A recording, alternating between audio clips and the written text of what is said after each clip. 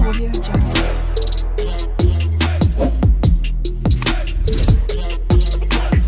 Audio Jungle.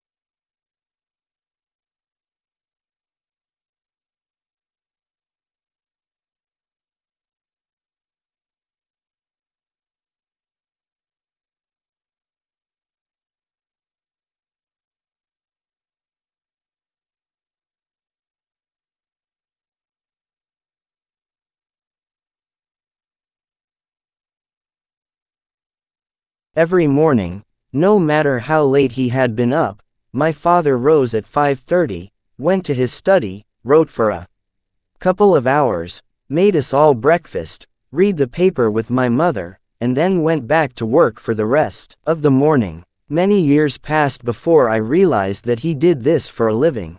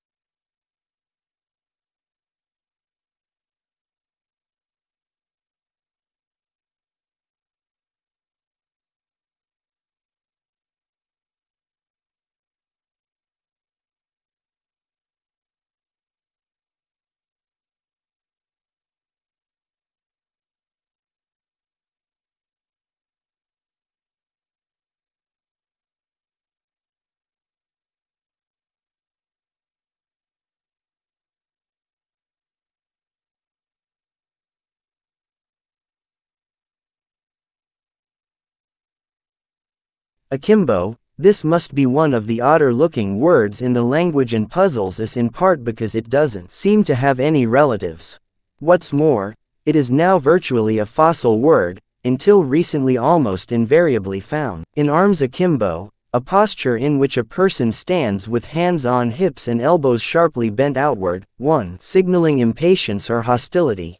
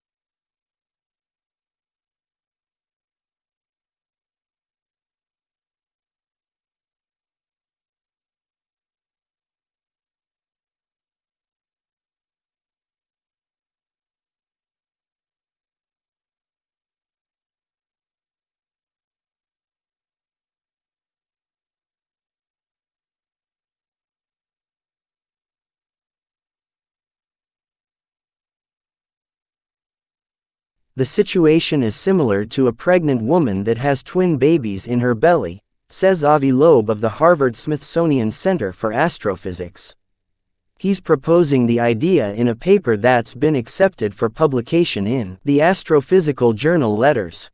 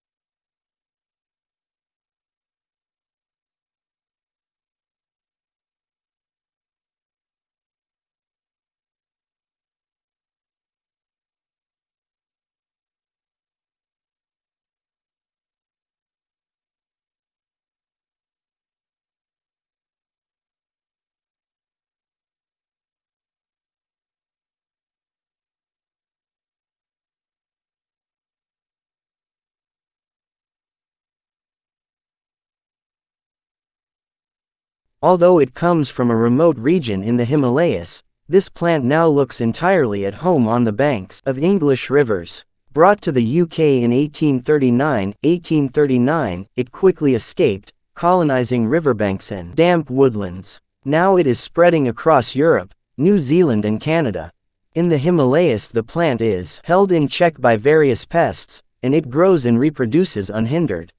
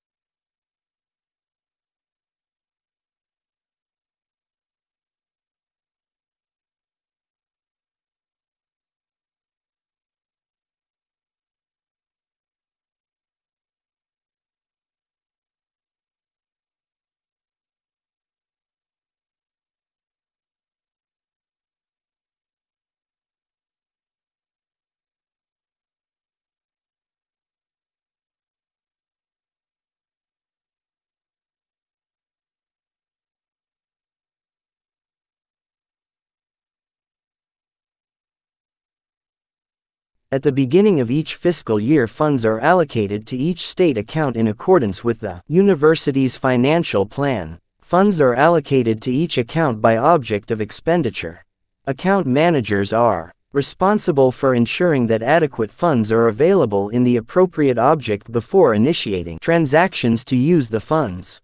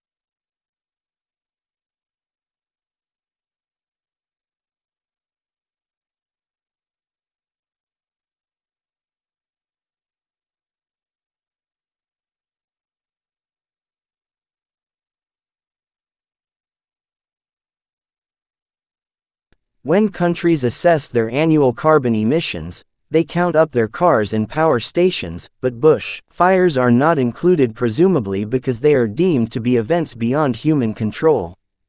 In Australia, Victoria alone sees several 100,000 hectares burn each year. In both 2004 and more recently, the figure has been over 1 million hectares.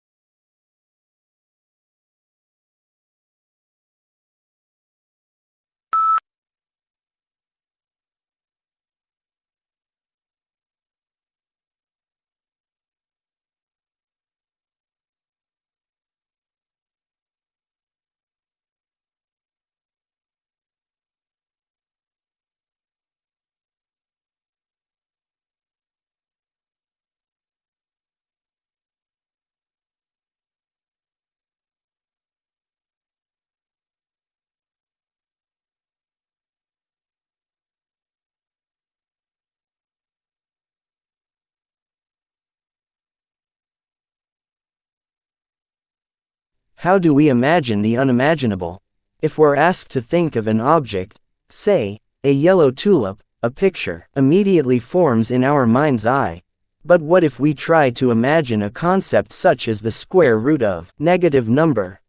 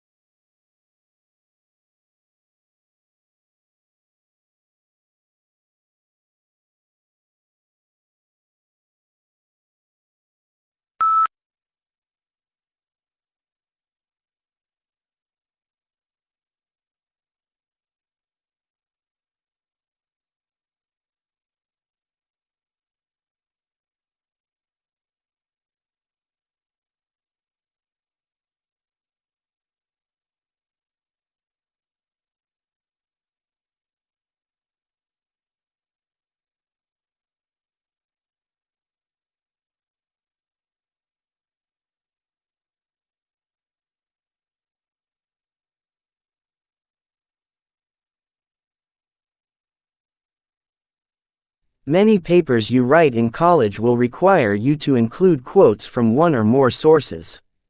Even if you don't have to do it, integrating a few quotes into your writing can add life and persuasiveness to your arguments. The key is to use quotes to support a point you're trying to make rather than just include them to fill space.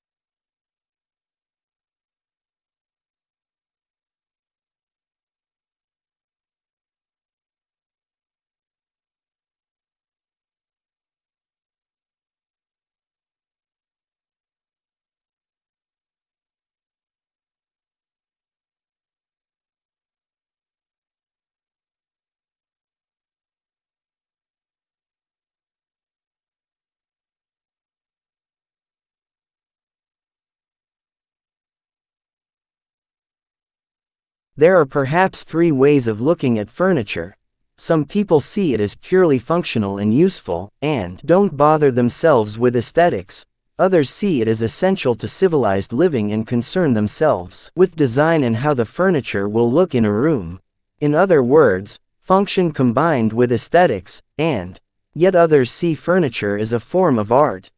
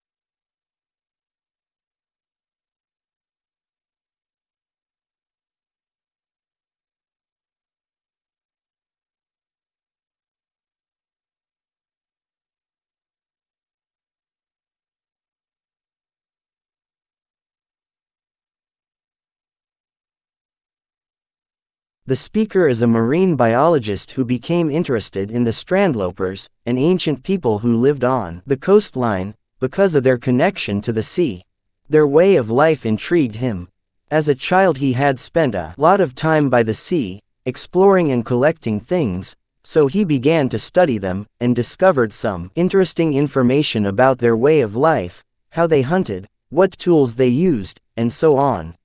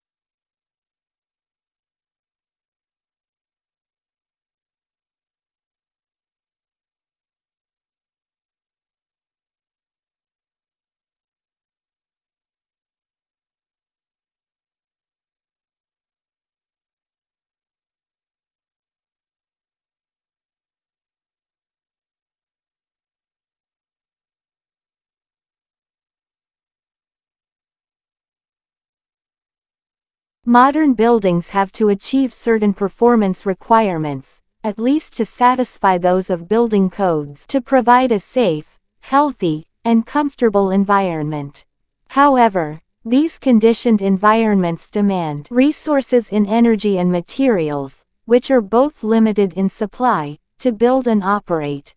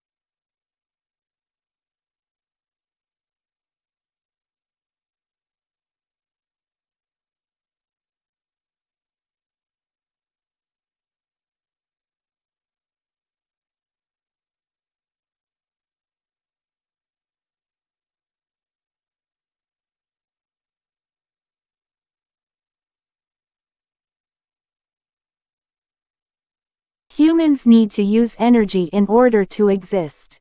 So it is unsurprising that the way people have been producing energy is largely responsible for current environmental problems. Pollution comes in many forms, but those that are most concerning, because of their impact on health, result from the combustion of fuels in power stations and cars.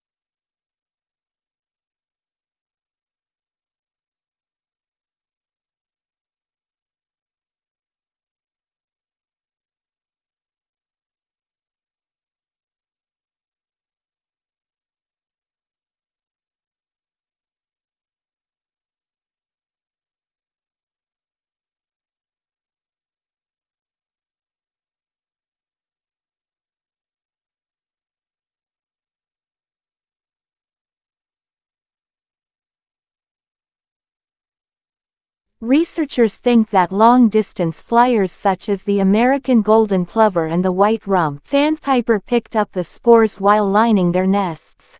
Then when the birds arrive in new places they molt, leaving behind the feathers and their precious cargo to start growing again at the other end of the world.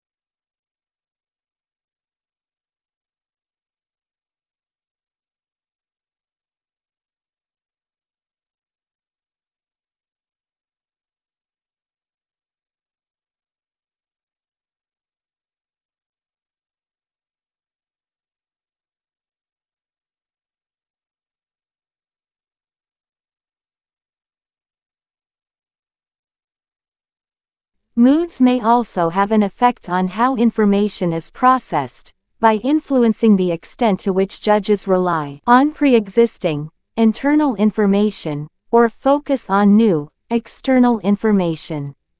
Positive moods promote more holistic and top-down processing style, while negative moods recruit more stimulus-driven and bottom-up processing.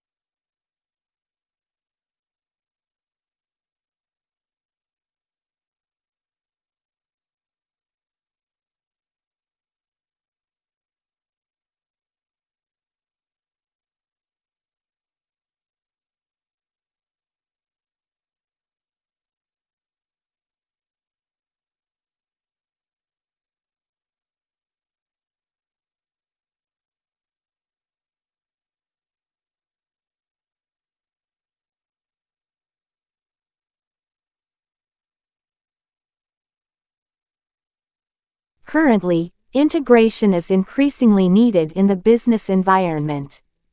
This need emerges from the efficiency and synergy requirements necessary in a complex and turbulent environment. In other words, integration is needed to facilitate coordination, which is again related to the building of competitive advantage.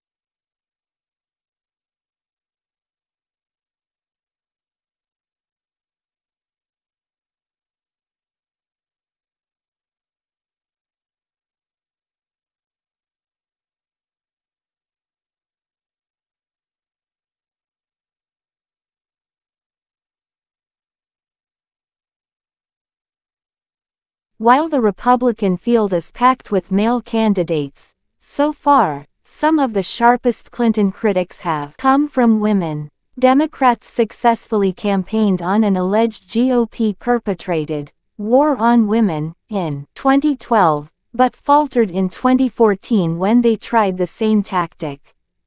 With Hillary Clinton as the likely Democratic nominee, the fight for women voters will be a central part of the 2016 campaign.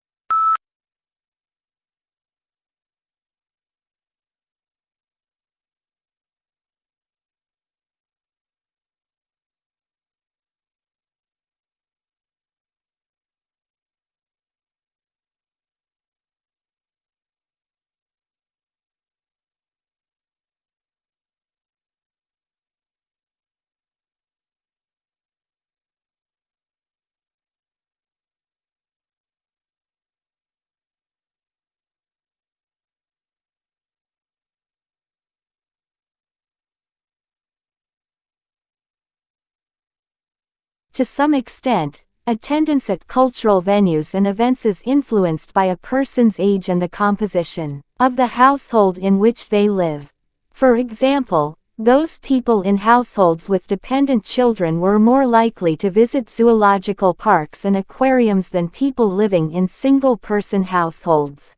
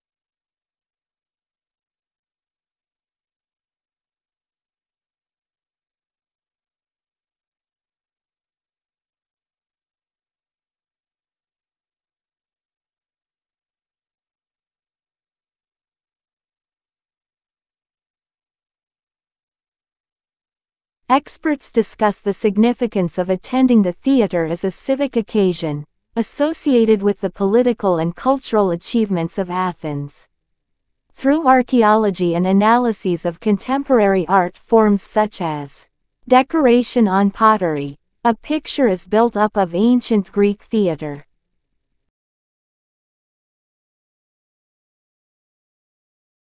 Audio Jungle.